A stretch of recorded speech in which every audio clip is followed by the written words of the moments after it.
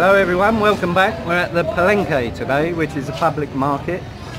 Just come out shopping with my wife, so it's a good opportunity to bring the camera.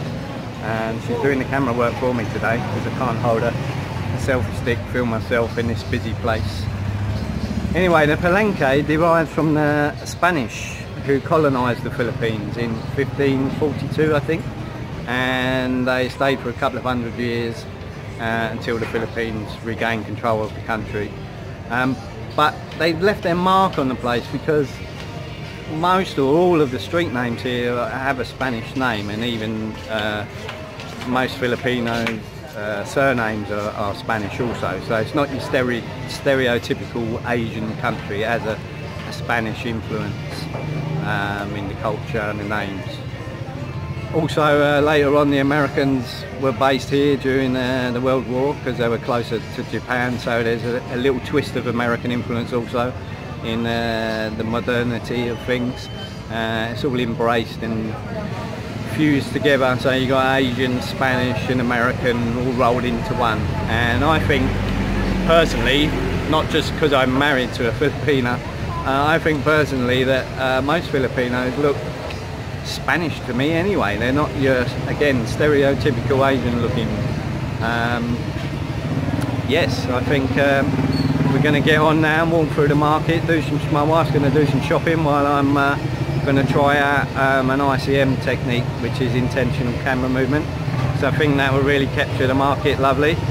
Because it's so vibrant, it's noisy, it's busy, it's got everything really.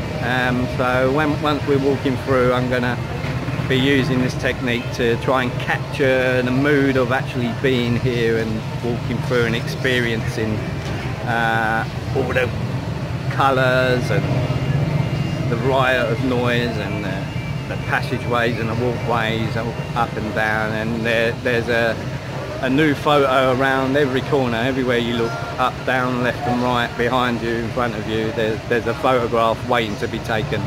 But I just want to do it in an artistic way to put my own stamp on it, because I think, as I did previously, the stolen shots, they're okay, but I wanted to put my own feeling into the photograph, so hopefully I can show you that today.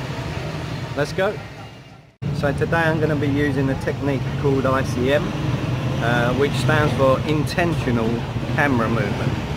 So whilst during a relatively short exposure of around a quarter of a second up to about 4 seconds, so I like to do a bit longer, handheld with a camera, so during the exposure moving the camera around, but there is some degree of control over it. So I've been here before prior to today on a couple of occasions, but it was for a commercial assignment, and the client specified that they wanted still stolen shots, frozen in the moment, to capture the different varieties around the market. So you've got wet fish, fresh meat, haberdashery, home goods, you name it, fruit and veg, all sorts of things that you can get here in clothes. So we're going to go inside where the light is very low, which is kind of ideal for ICM because you know, you need to keep that exposure level around the quarter of a second mark. As I said earlier, I like to go a bit longer and make it maybe 2, 3, even 4 seconds. You will see the difference between the ICM technique and like a frozen still one capture shot. The Palengke, as I said, I've done before for commercial reasons. I'll put a link in the description down below so you can have a look at those, and then also see the difference in the photograph from today, because it's more like you capture like a painting effect. So it's more like brush strokes with your camera as you're moving around. As I said earlier, there is a little bit of degree of control that you do need.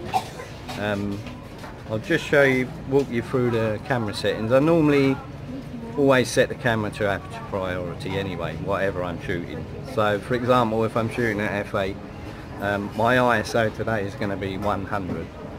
and that's the low light should give me, the camera will set the shutter speed for me, whereas in the aperture priority mode I'll select my aperture. I may have to move them up and down depending on the light and how excuse me, how long the exposure will be, the shutter speed, so the camera's going to set that for me, so don't have to worry about that. I'll just need to look for the shots. Yeah, so let's go inside and see what we can get.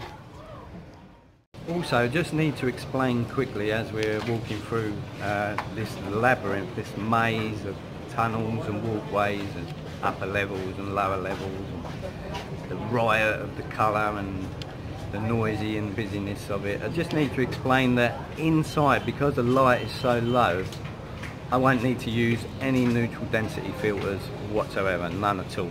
Now, in normal circumstances, if I was out in the open daylight during the day, I would need ND filters, neutral density, of at least 6 stops, just to bring the shutter speed down to be able to do this technique.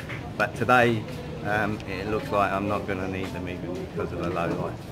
So let's go and see what we can get. Wow, I've just seen this photograph. There's a street vendor under the stairs here, but I'm going to have to shoot this blind from the hip using the technique. So I'm just going to walk past and fire the shutter, and fingers crossed it should be a good one with the ICM technique. So let's have a look.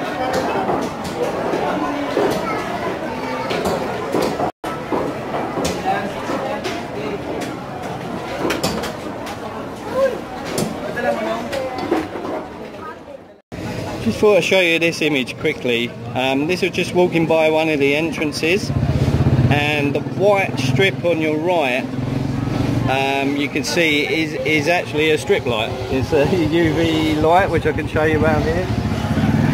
That was the view. Just come around here, walked past, kept walking, went like that, and then that's the result of the photograph. And the settings were, again, my aperture priority was on. I did turn up the ISO actually, so the shutter speed was a bit longer. So it's a little bit lighter here, so we've got the daylight behind us, just coming in as you walk through this walkway. So the actual shot was 1/6 of a second, f/18 at ISO 100. So those are the effects that you can get even in a bit of a brighter light without using an ND filter, which is I would normally use an ND filter for my ICM work, even indoors. I have done a recent project, Planetarium, which I'll put a link in the description again down below so you can have a look at that. And that involved panning techniques. So I would start here, get to this point, fire the shutter so the camera's already moving. And this is all during about 3-4 second exposure, and that was indoors. So if you want to take a look at that, please do. The link is down below. Yes. Okay everyone, we're just going to finish up now. We've been walking around for about an hour or so. I'm really pleased with the photographs I managed to capture using the ICM technique, the intentional camera movement. Anyone really can do it. It's just that you need to just practice moving your camera around during a fairly long exposure, you know, anything between 1/4 of a second and 4 seconds I go to. I've even done stuff gone to 5 and 6 seconds, so it all depends on the lighting obviously. One thing I would say though, the shorter the shutter speed, for example 1/4 of a second, 1/2 a second, you do need to move quickly. Once you've pressed that shutter and framed your composition, you will need to move quite quickly. The beauty of the longer exposure, i.e. 1, 2, 3 seconds or more, you can take your time a bit more slowly to get more kind of like brush strokes of a paintbrush. So that would be my tip, that I tend to go a bit longer than you know, the shorter shutter speed. But anything works really. The short ones are good, the longer ones are good. All depends again, as I say, on your lighting, if you're indoors, outdoors. You will need ND filters to bring the light down and keep the detail in the highlights normally, but indoors today I haven't used any. Excuse me? Okay. As you can see, it's a very busy market and we've been walking around for about an hour or more. It's getting a bit warm, but I'm really pleased with the photographs and I hope you like them too.